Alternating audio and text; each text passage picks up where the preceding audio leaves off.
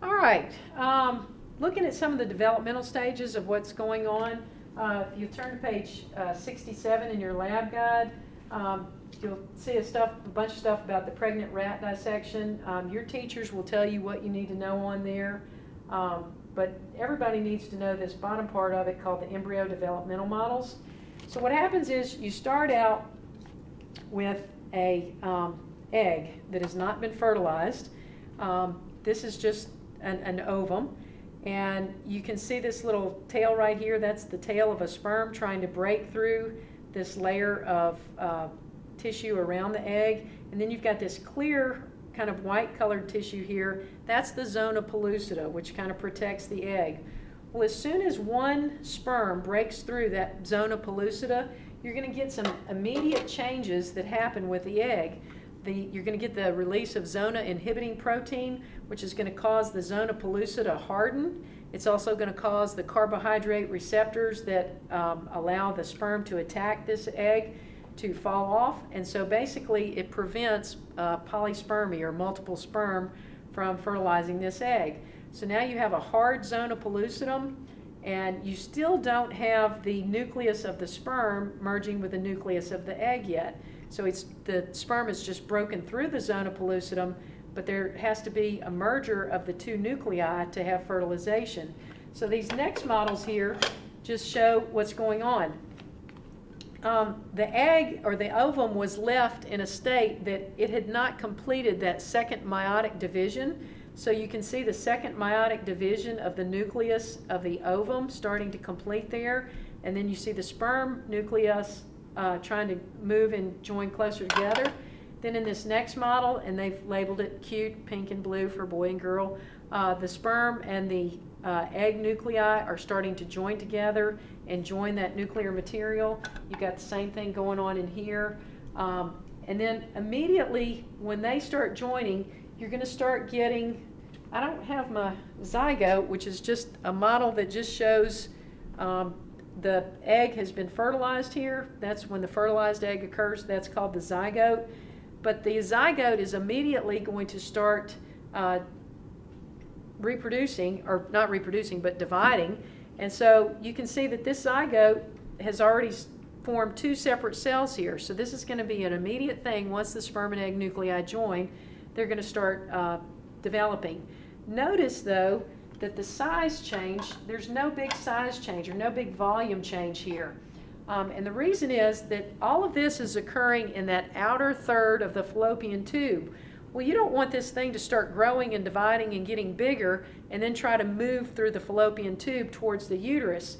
So you maintain your volume, but you are making more and more eggs here, or excuse me, more and more cells here. So when this zygote starts to divide, you call this stage where you're making more and more cells, just a solid ball of cells, the morula stage. So you can see you now have gone to 4 different cells here, then you'll go to 8 and 16 and so forth. So as long as you have a solid ball of cells, you call that the morula. The morula is not going to have a volume change because it's got to get from the fallopian tubes down into the uterus. Eventually the morula, though, is going to start causing, there's going to be a collection of sodium dumped onto the inside of these morula cells, and that's going to attract water, because remember, water follows sodium, and that's going to start forming a cavity. So you're going to get a cavity start forming in here, and once you get a cavity or an empty space on the inside, you're going to call this thing a blastula. So think about like a tennis ball. A tennis ball has got this kind of hard shell, and then it's an empty space on the middle. That's basically what a blastula is. So all of these cells from the morula start pushing out to the outside and form that tennis ball, and then you're going to have this fluid-filled cavity on the inside, and that's what you call the blastula. Now, the blastula, as long as you've got a hollow ball of cells here, you call that a blastula.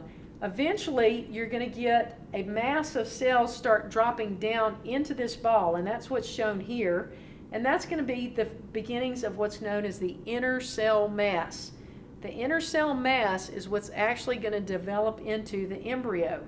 So when this hollow ball of cells like that starts pushing down and forming a mass of cells coming down into that fluid-filled cavity, that's the beginnings of the inner cell mass, which is the beginning of the embryo.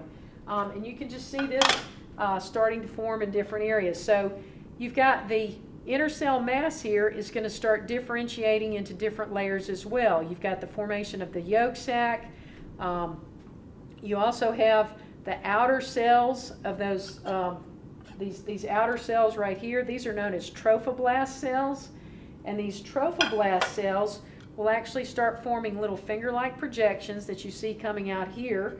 And those finger-like projections will eventually get more and more pushed out, and that's what forms the placenta. And your teacher will discuss all that in lab, but the finger-like projections of these trophoblast cells that are on those outer cells of the blastula, those will form into the placenta, which is going to be the organ that both feeds the developing fetus and gets rid of the waste. Once the inner cell mass starts differentiating into 3 separate layers, then you say that gastrulation has occurred, and so you would call this like the gastrula stage, because you can see the 3 distinct layers forming here. We're not going to get too hung up on the different layers in there. You've got your yolk sac and then your amnion, which is going to be this cavity of fluid that's eventually going to wrap around and envelop the baby. So you can see in this one that the amnion is actually starting to envelop, and this is going to kind of go all the way around, and that's going to form your amniotic sac, or your bag of water. So when somebody says, oh, my water broke, that's that protective bag of water that surrounds the developing embryo there. And then there's your yolk sac. Your yolk sac is eventually going to kind of push out and form part of the umbilical cord. So that's a little, not quite as important in humans as it would be, say, a chicken or something like that. As the embryo develops, you'll see that the amnion comes completely around the developing embryo. So you've got your embryo in there, and then it's got the amniotic sac surrounding that. On this model here, you can see it a little bit better. So now you've got your developing fetus in here, and it's backwards there. And it's actually connected to the placenta. Remember those finger-like projections? They go out and form the placenta. But the fetus is connected to the placenta through the umbilical cord. So it's sitting inside the amniotic cavity there, which is filled with amniotic fluid. There's your fetus. That's the umbilical cord. And then, of course, this brown right here is the placenta.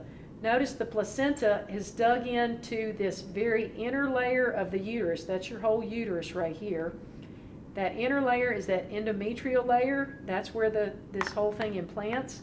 Then you've still got your muscular layer out here, which is going to start contractions around the 9th month, and they'll start eventually pushing the baby down and out through this cervix and then down through the vagina. So when it comes time for delivery, the baby will get into a head first position, and my fingers are in the way. So it'll get into this head first position, and the cervix will start to efface and dilate, which means effacement means it thins out, and dilate means it opens up. Oops, sorry about that, baby. But basically, this is normally about, the cervical opening is normally about the size of a pencil lead. That's eventually going to open up to 10 centimeters, which is roughly about 4 inches, so that the baby can come down through the cervix and then out through the vagina and then out into the world. When it comes out, it's going to carry with it, it's going to still be attached to the placenta, so you have that final stage of delivery where you're going to have to deliver the placenta. You don't want to leave that up inside of the uterus, or that could cause infections. So that's that.